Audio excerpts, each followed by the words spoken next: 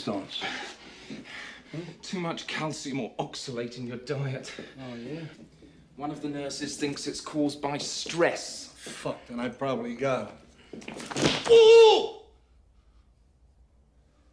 2 Days in the Valley is a 1996 American crime film directed by Jon Herzfeld, with an ensemble cast starring Danny Aiello, Eric Stoltz, James Spader, Jeff Daniels, Terry Hatcher, and introducing Charlize Theron.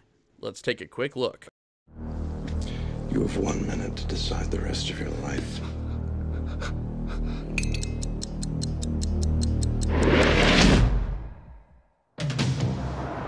On the day it happened, 2 vice cops were doing their duty. This is a nice place to live. I would like to keep it that way. A woman was living on the edge. You've never done that before. An art dealer was falling apart.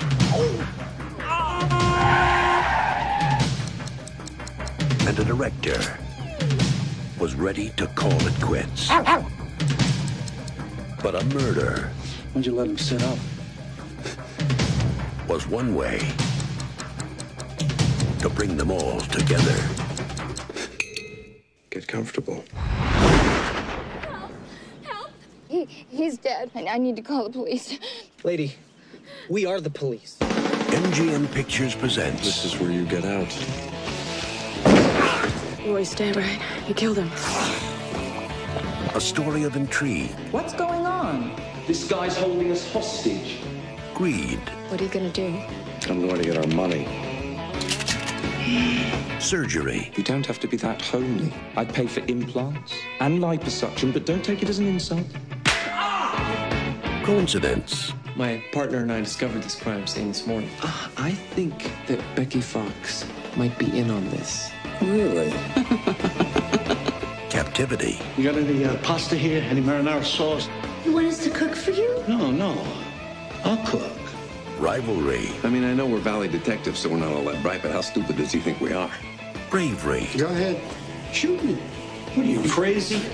I think he's suicidal. We all have our flaws. dogs, He's not vicious. He just wants to fetch. He's waiting for you to throw the gun. and ammunition. I'm a police officer. Stay where you are. What the hell's going on up there?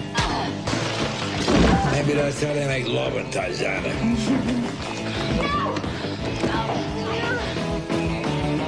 10 people in LA. One moment in time. Time's up. 2 days in the valley. Welcome back to the Cult of Films. I'm your host, John. You know that by now. And I would like to introduce my very special guest for the very first time on this show, another John. A John that, you know, the face might be familiar, but this is, forget what you know, this is Johnny Mulligans. Sir, thanks for joining me on the Cult of Films. Thank you for having me. It's great to be here. I can't help but I mean, you remind me of someone. I can't put my finger on it, but yeah. Don't worry about it. Don't worry about okay. it. Okay, well, I'm glad that you're here and, you know, you like films because that's what we're talking about today. I hope you like drinking because joining me on this episode, I am drinking an Elysian from Seattle, Washington, a split shot. Sir, That's a good one. Yeah, do you have a special Oh, I guest do. with you? I do. I have some Bird Dog. This is a Kentucky bourbon whiskey. It's better than Jim Beam White Label, but not one of the expensive ones. It's like a $30 bottle. It's fine. It's good. You throw some ice in it, it works. Perfect. L'Chaim? Bird Dog that we have in Seattle, we only have the apple version, so we don't have just the regular bourbon version. There's an apple version. Yeah, they got a couple different dogs. This one's the Irish Setter version. It doesn't taste like an Irish Setter. I don't know what they taste like in the first place, but my family had an Irish Setter years ago, and I was like, oh, I had a dog like that. Let's see what the whiskey tastes like. Oh, it's whiskey. All right. Let's see if it tastes like dog. It just tastes like bird, you know.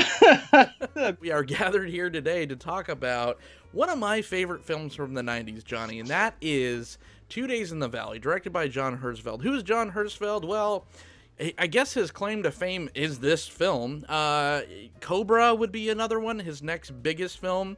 So he wasn't like, this was just the mid-90s perfect storm for John Herzfeld. Like, he got the who's who of the 90s, you know, James, but it was kind of like a passing of the baton as well. This was like the last big movie for a lot of these, like, you know, late 80s, early 90s actors. And then, but I mean, a meteoric start for one, you know, Academy Award winner, Charlize Theron. She was 19 years old when they filmed this, Johnny. That fact was, I didn't realize this was her very first, and I like lose track of time and don't realize, like, oh yeah, Charlize Theron, that's cool to see some of her early work. Oh, it's her first big motion picture. Yeah. Okay. Kind of makes you feel a little awkward with some of the scenes in this. It does make it a little awkward knowing what, like, having those details and like, all right, okay, that was I mean, you know, she dove in and that paid dividends down the road. Like that definitely put a spotlight on her work, and she definitely went on to do a ton of work with other movies and other directors, and yeah, you can see, it was fun watching this because, you know, like the first half hour was a little weird with the storylines. It just, they're all over the place. And even my wife was watching it with me. She's like, I don't know, this is kind of wonky. Yeah. But it was like seeing all these faces. And the thing that reminded me of is like Chef with Jon Favreau, like calling in all the favors with the Marvel people, playing these novelty roles. It was just like all of these faces. I grew up in the 80s and 90s, so I remember a lot of these faces, and like, yeah, I've seen those in other movies, and Jeff Daniels in other movies, and it's just like, you know, we're watching, my wife and I are marathoning through The Blacklist on Netflix, so we're tuned into James Spader right now, and just kind of like, it was fun to see Spader's early work as that like Ivy League globe-trotting psychopathic murderer, and it like he really nails it. And he's fine-tuned it over the years. I love how he's kind of like, he's got that part, but he's got some other work out there. I'm glad it's not the only thing he does. Right, yeah. This is a James Spader role if there was a James Spader role, right? This is, he is just the complete standout. I think Charlize Theron did a great job, and everyone gets their time to shine on this. And you're right, the continuity and the cadence of this movie is a little wonky. It's one of those, you know, a lot of people, I think, unjustly compare this to a Pulp Fiction just because there's so many intersecting storylines. You are bombarded with characters. It all seems like there's like five or six plots going at once, and then they all kind of intertwine it and meet up at the end. But it's not shot out of sequence like a Pulp Fiction. This is more, this is just what's going on over literally 2 days in the Los Angeles Valley. Yeah, like the Quentin Tarantino films are always about trying to mess with your head, like time sequence, sort of like, what was it? The one with Brad Pitt, World War II style, Glorious Bastards. They start with the ending, and then you go through the movie, and you're looking for the ending again. It's like, that's not the right ending. But this one is almost like there were a bunch of off ramps, and there was like dead ends. Sure. Like Jeff Daniels' character, you get through the movie, and you have to ask yourself, like, what was that all about other than making you feel sad? It's like this poor cop lost his kid. He's dad number one. And now the kid's got dad number two. And it's just this sad downward spiral of a person's life. And then moving on, and we're off to the next plot. It was seemed weird. It's like this almost felt like Jeff Daniels was doing someone a favor, or they were doing him a favor, or it's like, hey, we got a role. You want to do a thing? Sure, why not? I need a paycheck. And that was one of the I would say issues with the movies, that they had so many balls in the air. It was almost impossible not to drop a couple. But for the most part, I think they handled it very well. And I think this was, I mean, Jeff, you said doing this for a paycheck. I think this was right after Dumb and Dumber, so he was coming off making. He just exploded, and he just kind of, you probably did them a favor by gracing the presence for Mr. John Herzfeld. Actually, this is basically managers doing managers favors. Like, yo, I scratched your back for Dumb and Dumber. You want to help me out here? Yeah, probably. And even the crew was absolutely fantastic on this. I mean, the cinematographer was Oliver Wood. Oliver Wood would do a lot of other comedies. I know he did like The Other Guys and Step Brothers. He shot the Tim Story Fantastic Four, but he was also responsible for a lot of the Bourne movies. So shaky cam, you could blame Oliver Wood. But this is a cameraman with chops. You also had Catherine Hardwicke as the production manager. She is the director of movies like 13 or the first Twilight movie as well. So this was just like packed to the gills with big names and talent. And I think and this is just a hypothesis, but I have a feeling that when when Hollywood is trying to make a movie about Hollywood, I like to call them Hollywood wank films, and I feel like this is a little bit. It's set in Hollywood. This is kind of like, it's not so much like La La Land where it's like this romance of, anyone could be a dreamer and succeed in this town. This is like, no, you're living in on Loma Linda. This is all the waiters and waitresses that didn't make it to the big time. This is about the director screenwriter that put out such a pile of shit that he had to try to kill himself, So the failed director, it's like an anti-Hollywood wink film, but it's still like, I don't know. I feel like studios are just they go out and they give the filmmaker a little bit more if you're setting your movie in this kind of setting. Oh yeah, because all your set locations are easy access. You need a major landmark from Hollywood. Oh, it's here. Yeah, go down the street. You're fine. It won't cost a tank of gas? Fine, whatever. Write it off. They just love to smell their own farts. But Johnny, what is 2 Days in the Valley about? 2 Days in the Valley is this kind of sequence of stories around a murder scandal. Basically, a failed. Yeah, there's a lot of failed. A failed Olympic skier or skater is working with Lee, that's James Spader's character, and Charlize Theron's character Helga, to get her husband murdered, but they didn't tell her when, so they drug her in her bed while he's laying next to her, and then Spader introduces his little 60 seconds for the rest of your life shtick that so becomes it's like this ticking. It's like almost like they got support from 60 Minutes and they wanted to get that guerrilla marketing in there, and it's like they open up with this weird murder scene. He plays this crazy person, and it's like it's nice. I like that. Yeah.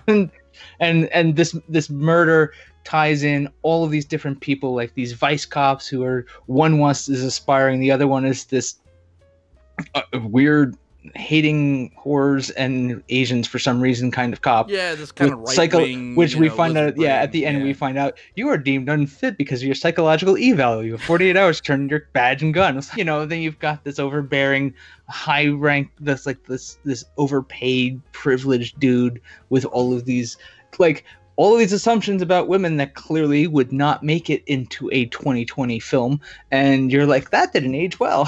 And they made him British, yeah. Yeah, and they made him British. So that don't know how that fixes it. It's like the and then you've got the hitman that was the patsy that was trying to be killed. It's like you've got this stew, and you're just trying to get it all to marinate it together, and it comes together in this like everyone gets stuck in this one rich dude's house.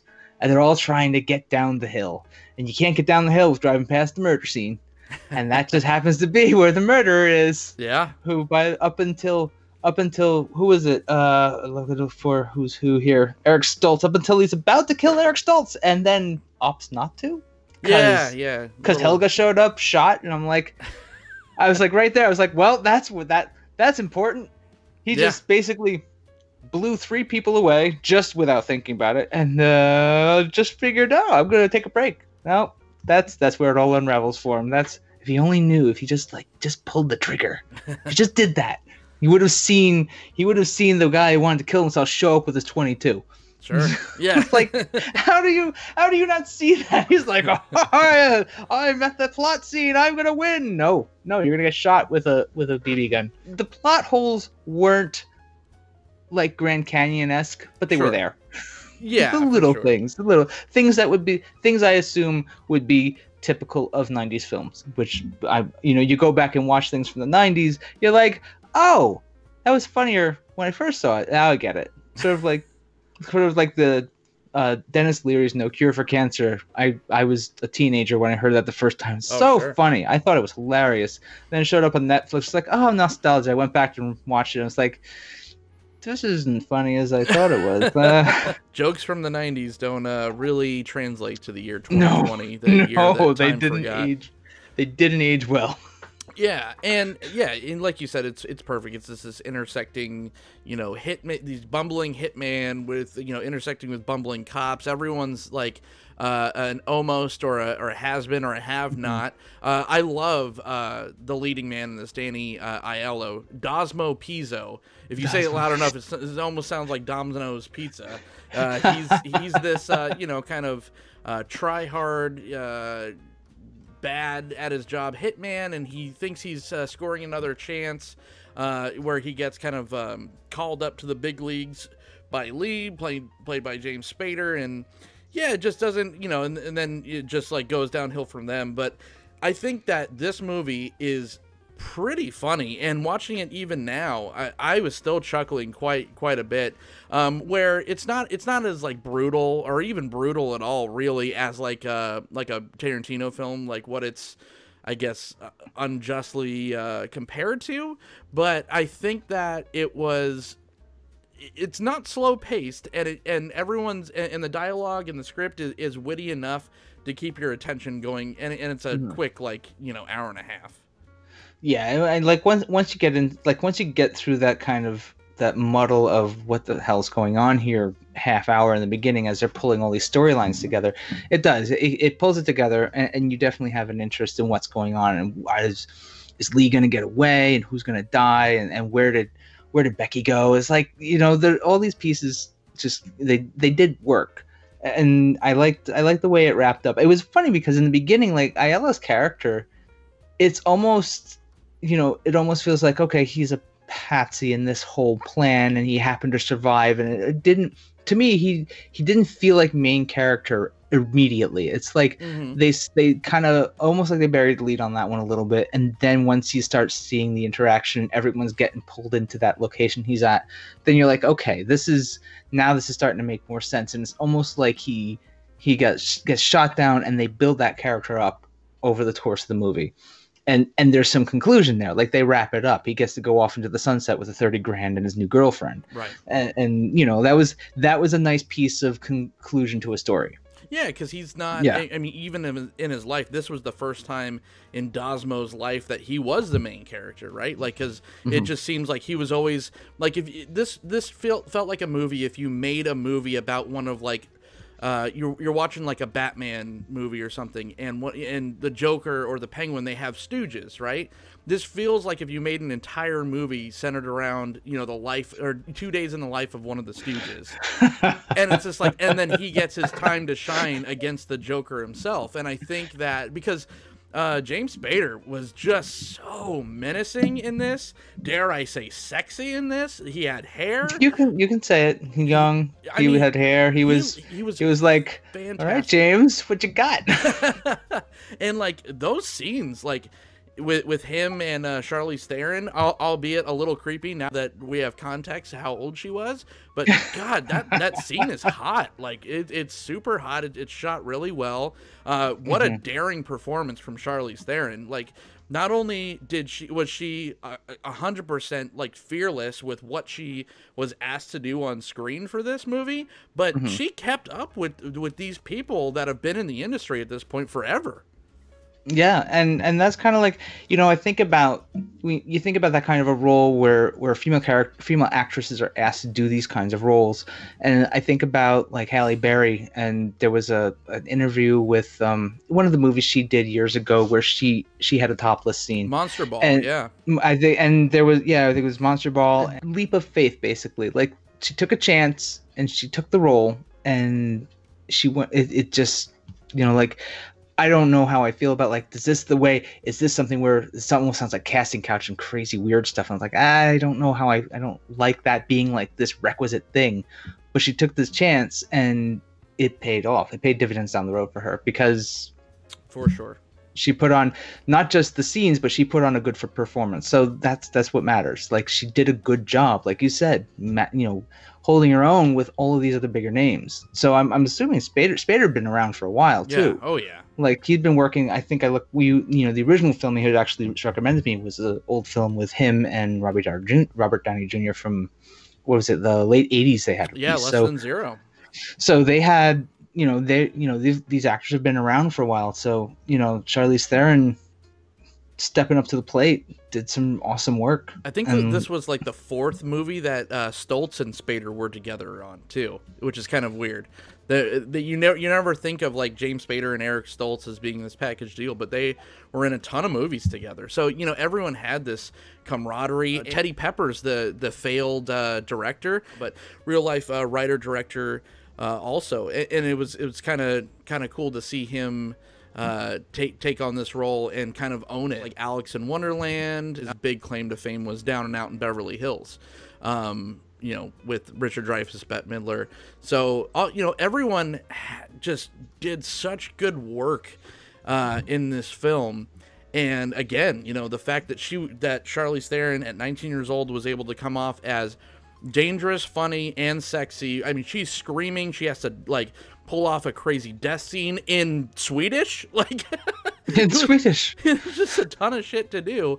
And Terry Hatcher, this again, I kind of mentioned like passing the baton. Like right after Terry Hatcher came off of the Dean Cain Superman show as Lois Lane, and then she did this film, and then she went into Desperate Housewives, but this was kind of a passing baton where she was like that young kind of sex pot back in the 80s and in the real early 90s too, and then she kind of took a more mature role going forward. So it was just a real cool not only just like the performances on the screen, but just like what happened with these actors' career going forward, because it was just so star-studded. A lot of them, like Jeff Daniels and Charlize Theron, continued to rise. Unfortunately, for a lot of them, or for a few of them, this was kind of a snake-bitten cast.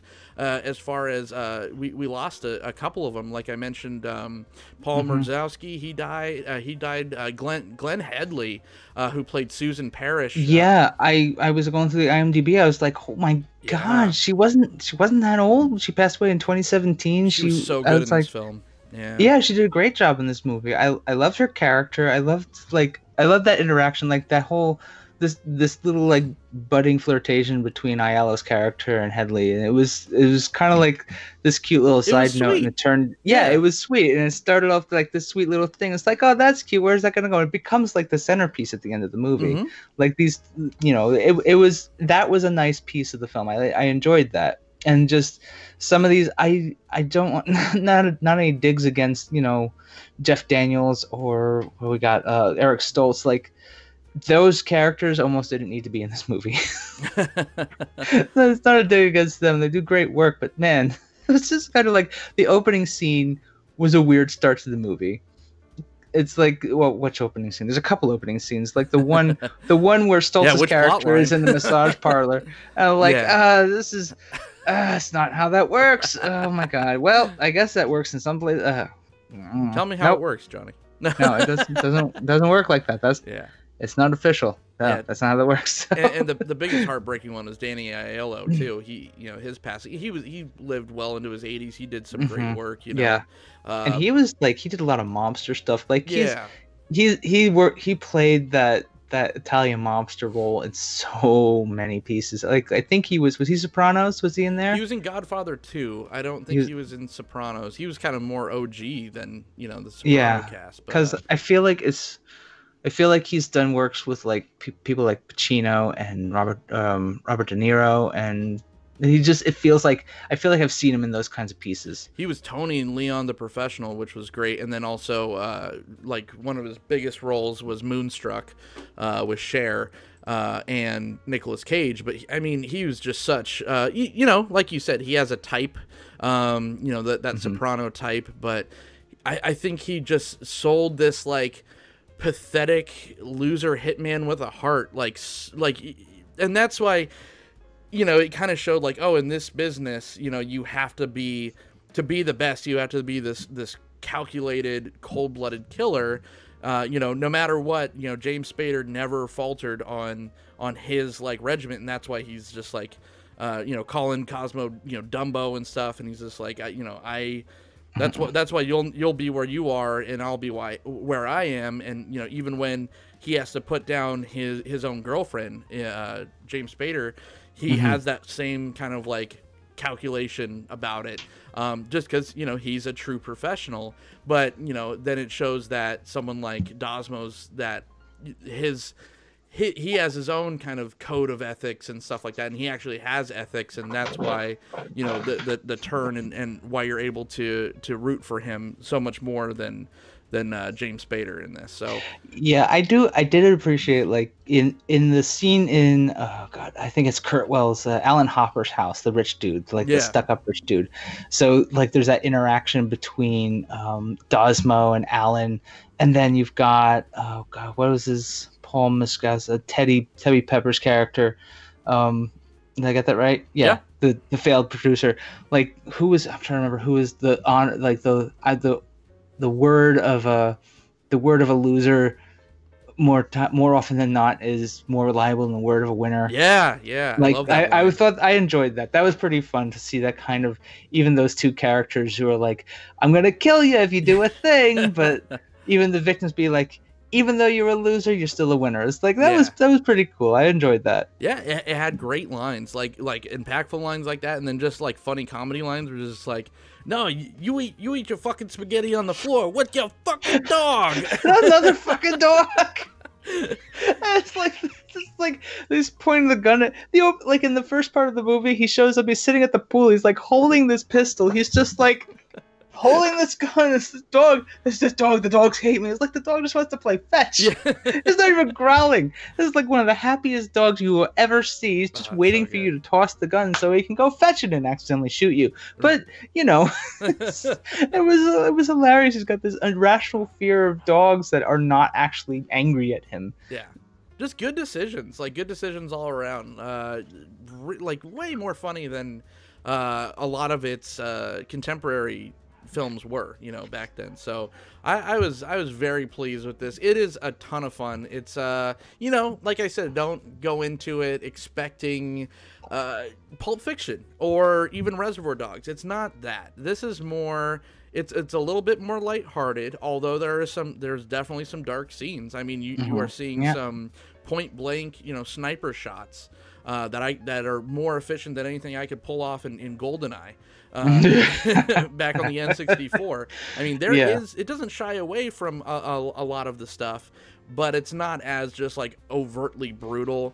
No, there's plenty of F-bombs. It's not your father's mob movie. You know, it still has some edge to it where, you know, you could enjoy it.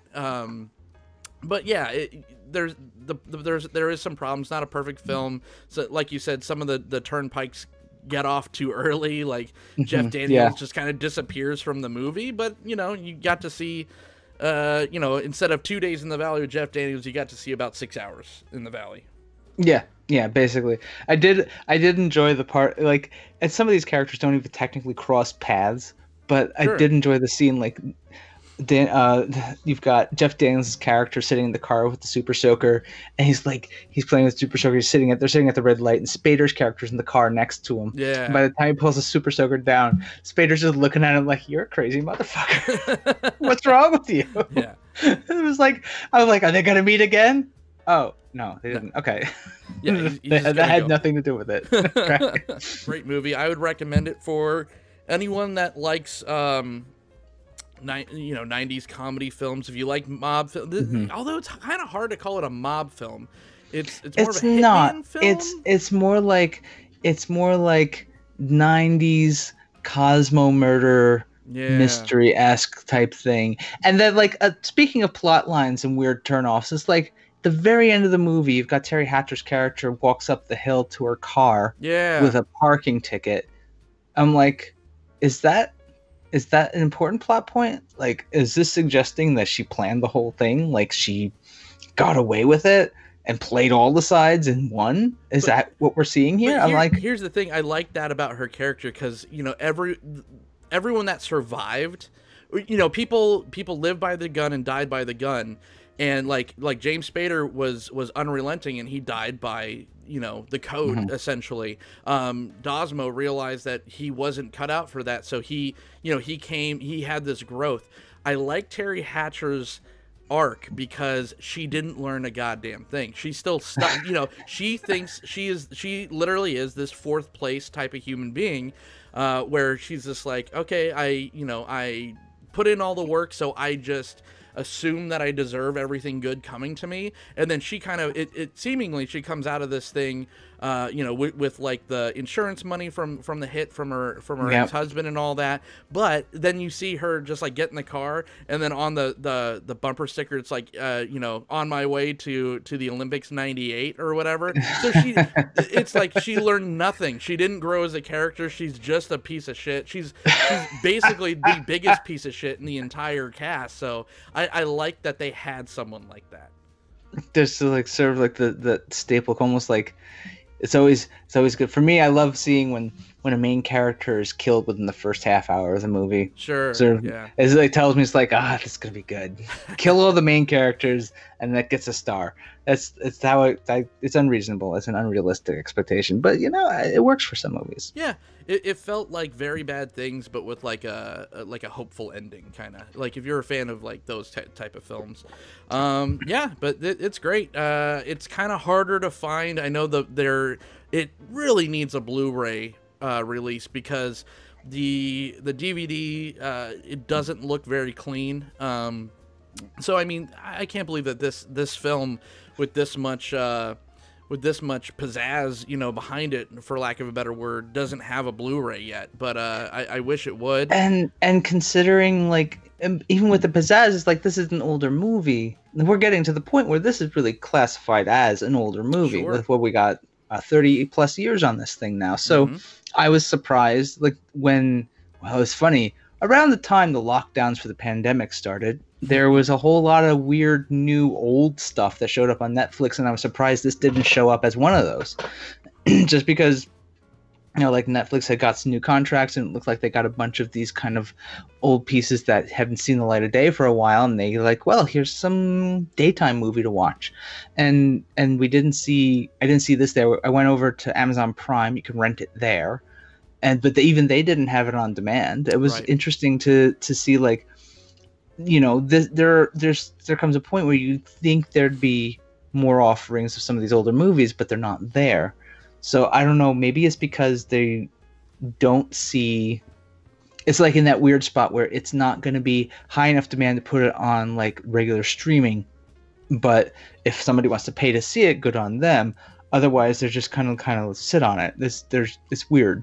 Yeah, and I don't have the budget on it because it's not listed, but it only made $11 million. So I'm sure that it costs more than that to make, you would assume. I mean, there not a ton of effects aside from some good practical effects with just squids and blood and stuff like that. But pyrotechnics and explosions. Yeah, and maybe you're not getting too much of the budget, but only making $11 million even in '96, it probably lost money. So it wasn't like it was like kind of middle of the road received. I think Ebert gave it 3.5 stars. So he, there were some critics that liked it, and some critics thought it was just a Pulp Fiction knockoff.